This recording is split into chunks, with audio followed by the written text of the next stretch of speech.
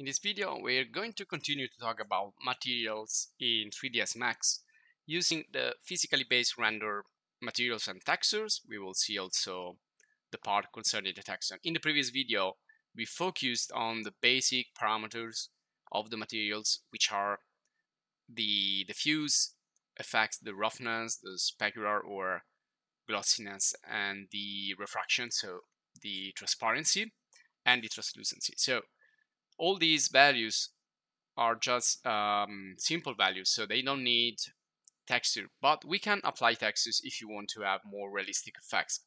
So we can create PBR materials, physically based render materials, using the Arnold standard surface material, or we can use also the 3D Studio physical materials. We saw that they work in a similar fashion. Now this is also an emissive material right here inside the scene. So we also talk about how to create a light using a material with the emission or emissive effect. Now you can see in this scene right here, we have a lot of noise. Now noise is a problem about the rendering, or also due to the quality of the lighting of the source of lights and also of the render settings. So we're going to talk about rendering later, but you can see here that just by adding a single light, you can see that where the light is, I don't have the noise. So we're going to address the noise issue later, don't worry. Now we're going to talk about materials first, and we're going to finish the part concerning the materials first. So we're going to proceed here with the textures. Now we can see that we can look for materials, PBR materials on the web. We will find a lot of examples. We'll find a lot of packages also that we can use, and we're gonna see how we can create our own customized materials using textures and assembling the texture together into the channels. Now when I look for a texture, I look for the precise term. So if I'm looking for a wooden floor parquet, I will type the name of what I'm looking for. And you need to avoid anything that it's in perspective or that is not completely flat.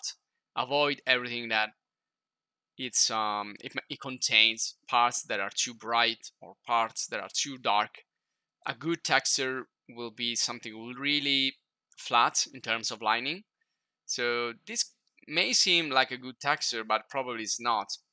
Probably when you're gonna repeat this over and over, it's gonna show some seams. And also this one here, you can see that it has a part that is too dark and a part that is too bright. So that is gonna be repeated many times, all the times that we'll repeat the texture.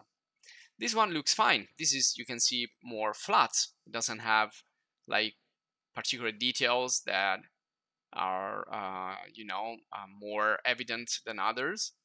So a term that you can use is also seamless, which means without seams. Now you need to think about the texture as a tile that is going to be repeated over and over. And so with just a small tile, you can cover large areas. But by repeating the texture, you need to make sure that doesn't have seams, unless you want to do an actual tile.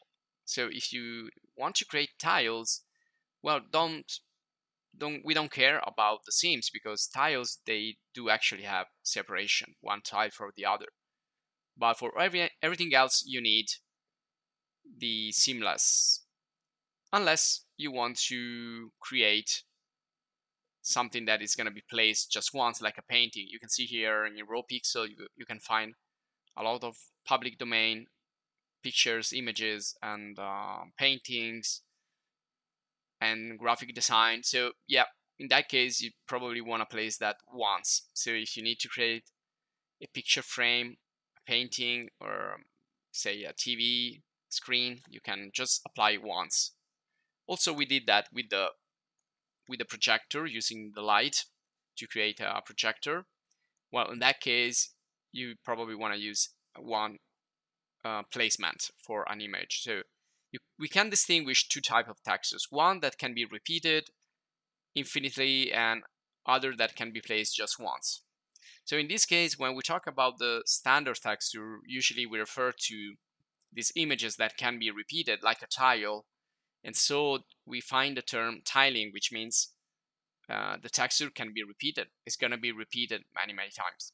So you need to make sure that that repetition is not visible. It's less visible as possible. You need to make sure that there are no particular details that are going to be too evident. So like a logo or everything, a graphic that is going to be applied on that. Now you also need to think about the size. 2048 is considered high quality texture, but if you need to do something really small, if your object is pretty small, you probably don't need that size. So sometimes you can also increase this. You can arrive to 4K, 8K textures if you have, for example, just one placement of the texture. But usually when you repeat the texture, that's the advantage, that you can use smaller size like 1K or 512 times 512. Now usually the textures are squared, so they are not they don't have a particular shape, they are just square.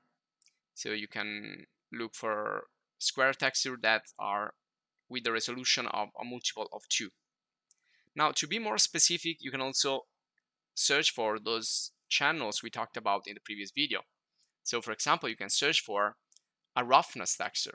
So a metal can have a roughness texture, and wood can have its own roughness texture. A glass also can have a roughness texture. So the roughness texture is the texture that is gonna tell the material where it's gonna be more glossy or less glossy. And we already talked about the fact that glossiness is basically the opposite of roughness. So everything it's about black and white pixels. The white represent 100% of the effect, the black represent 0 effect. So if you talk about specular, white is going to be really glossy, black is not going to be glossy. When you talk about roughness, it's just the opposite.